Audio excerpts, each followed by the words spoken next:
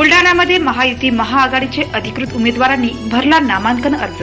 काँग्रेस राष्ट्रवादी काँग्रेस महाआघाडीचे अधिकृत उमेदवार डॉक्टर राजेंद्र शिंगणे आणि शिवसेना भाजप युतीचे अधिकृत उमेदवार खासदार प्रतापराव जाधव यांनी उमेदवारी अर्ज दाखल करण्यासाठी एकच मुहूर्त काढला असून आज सोमवार 25 मार्च रोजी महायुती महाआघाडीचे दोन्ही उमेदवारांनी आपला अर्ज दाखल केला आहे।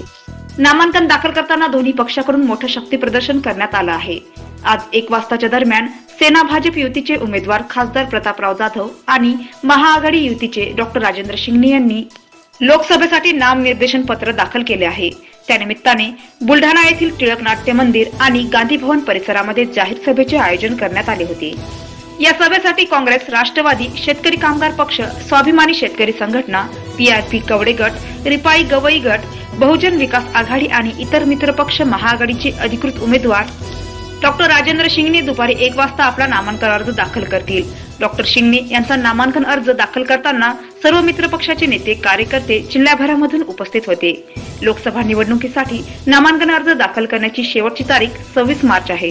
आजवर 34 उमेदवारांनी 52 अर्ज विकत नेले आहेत। नितीन कांडजी पाटील, महावाईस, बुलढाणा। बुलढाणा लोकसभा मतदारसंघातून भारतीय जनता पार्टी, शिवसेना महायुतीचा उमेदवार म्हणून या ठिकाणी निवडणूक लढवित आहे आणि खऱ्या अर्थानं ही निवडणूक जी आहे ही देशाची निवडणूक आहे आणि म्हणून राष्ट्रीय पातळीवरचे मुद्देच या निवडणुकीमध्ये महत्त्वाचे राहणार आहेत। देशासाठी ही निवडणूक होत असल्यामुळं देशाचं नेतृत्व कोणी केलं पाहिजे, देश कोणाच्या हातामध्ये सुरक्षित राहू शकतो, देशामध्ये विकास कुठला पार्टी म्हणा किंवा कोणता नेता करू शकतो, या दृष्टिकोनातूनच ही निवडणूक होणार आहे। 2019च्या लोकसभेच्या निवडणुकीच्या निमित्तानं काँग्रेस, राष्ट्रवादी काँग्रेस, स्वाभिमानी शेतकरी संघटना, शेतकरी कामगार पक्ष, आरपीआय कवडे गट, आरपीआय गवई गट आणि जवळपास 56 पक्षांच्या आघाडीच्या वतीनं राष्ट्रवादी काँग्रेस पक्षाचा उमेदवार या नात्यानं